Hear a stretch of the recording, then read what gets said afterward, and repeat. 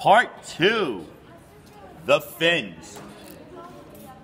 3 inches, 3 inches, 3 inches high, a ½ inch there, a ½ inch there, and a ½ inch there. But because the air scoop is also 3 inches high, I'm going to make a 3-inch line all the way across to use.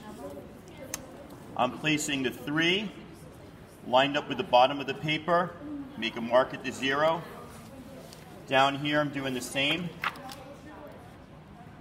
3 lined up with the 0. I'm going to connect that all the way across.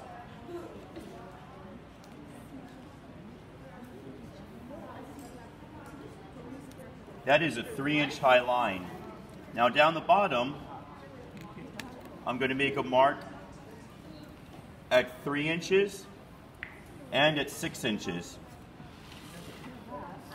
And then I'm going to use this 3-inch line from my body of the skimmer to line up with this 3-inch line down here and make a mark right there. And I don't know why I made that mark. I don't need it. Oh, I do know why, because I'm going to just do this. I need a ½ inch line here, and I want to make it straight. That's why I made that mark there.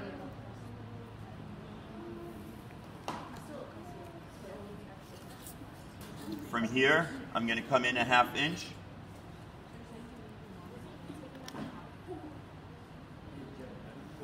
And make a little mark since there's already a line there. And now from here, I'm going to follow this line. I'm going to go out 2½ inches. I'm going to make a mark from 2½ to 3. Now it's just a process of connecting. I'm going to connect right here. I'm going to go from that spot there, that's ½ inch, and I'm just going to connect down here.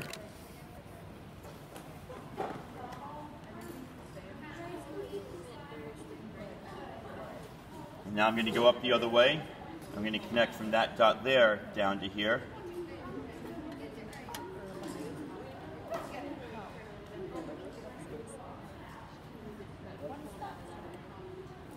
And there you go. Part 2 is done. I'm not going to worry about any of this. I just cut out this part when it's time to cut out, and I cut out this part when it's time to cut out. Thank you.